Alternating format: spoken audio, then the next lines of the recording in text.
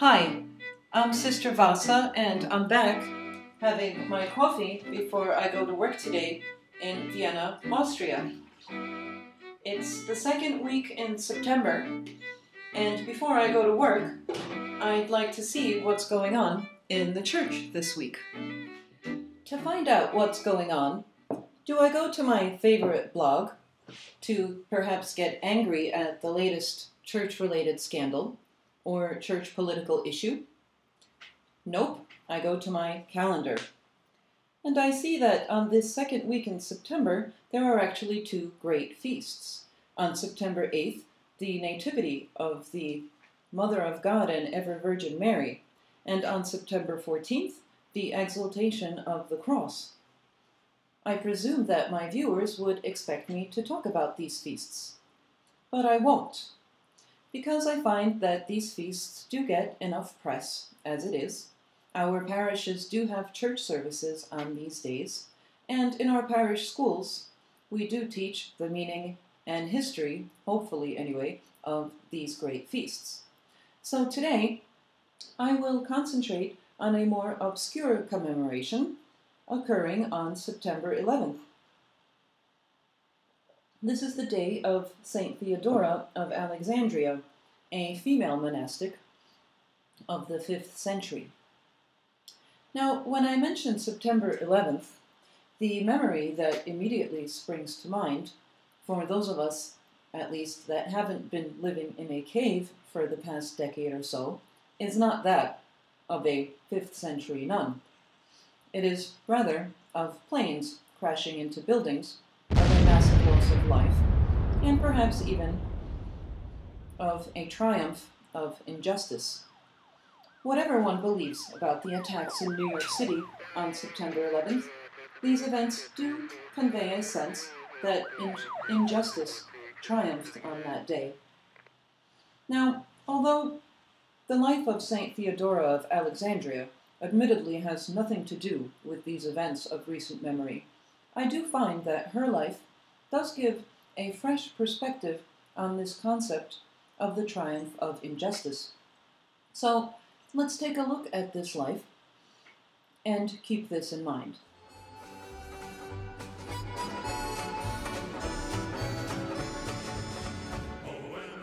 Saint Theodora lived in Egypt, a country we associate with pyramids, mummies, and angry men waving flags and burning things in the street.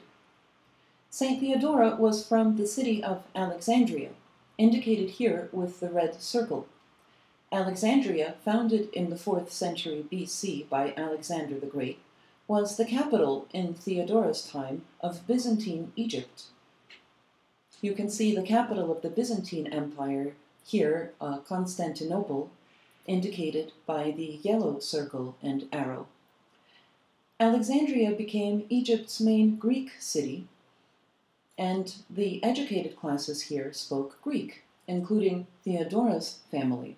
You can see that she has a Greek name, Theodora, meaning gift of God. There are many more interesting fun facts one could mention about Alexandria relevant to church history, but let's get back to Saint Theodora. As a beautiful young woman, she was married to a wealthy man in Alexandria. Both Theodora and her husband were Christians. After she was married, another man, also a wealthy man, fell in love with her, captivated by her beauty. It says in her life that at first he tried to attract her in many ways, but nothing worked. I don't know what he tried. Perhaps he tried to dress up in expensive Egyptian garb. No surprise that that didn't work. Finally, he bribed a very bad woman to convince Theodora to sleep with this man. In various versions of Theodora's life, it says that this woman was actually a sorceress, a witch, and that she used witchcraft to instill in Theodora's mind and body a desire and then decision to sleep with this man. What? I am not making this up. Read it yourself. Be that as it may, the young Theodora did succumb to this temptation and committed adultery with this man. But the next morning she deeply regretted what she had done, started tearing her hair out, as it says in her life, and wondered in tears what she was going to do. Did she throw herself under a train, like Anna Karenina? Of course not. There were no trains in 5th century Egypt. What Theodora did was she sought the advice of another Christian woman. She went to the local women's monastery in Alexandria and talked to the abbess. The abbess, hearing Theodora's story, reminded Theodora of the sinful woman in the Gospel who washed the feet of Christ with her own tears and was not turned away by him, but rather praised by the Lord for her actions. So Theodora resolved to dedicate her life to repentance, which in Greek is metania, meaning literally change of mind. It also means a change in focus. Now Theodora decided to focus on her relationship with Christ. She secretly left the house of her husband, changed into men's clothing, and joined a men's monastery so that her husband would not find her. In the monastery, Theodora, now named monk Theodore, was very zealous in her monastic labors, often spending entire nights in prayer, and being an impressive example to the other monastics.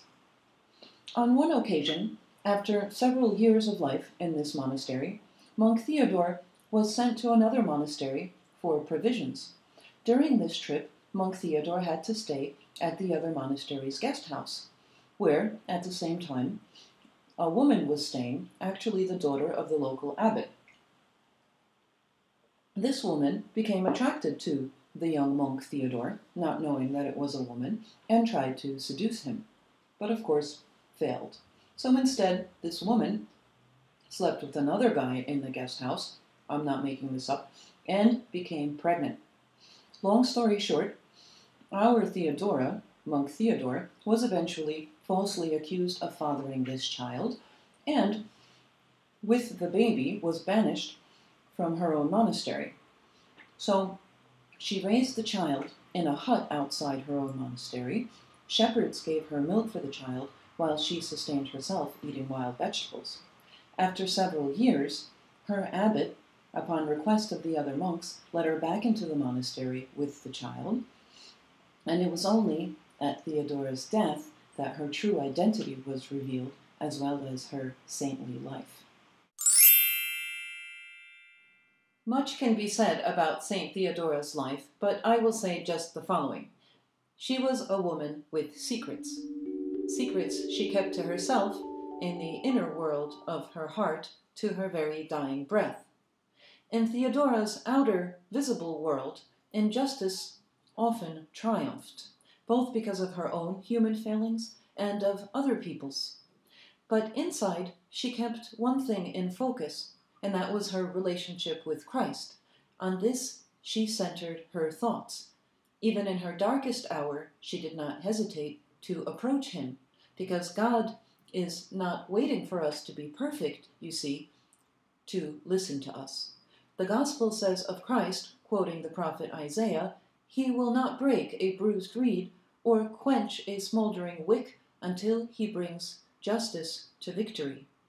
So when in our outer world injustice triumphs, be it because of our own actions or other human beings, say on a very large scale like September 11th, or say in our government, our society, or even in our church, let us center our thoughts on Christ, who remains the same yesterday and today and forever, regardless of what all of us are doing, bringing justice to victory in our own hearts if we don't hesitate to focus on him.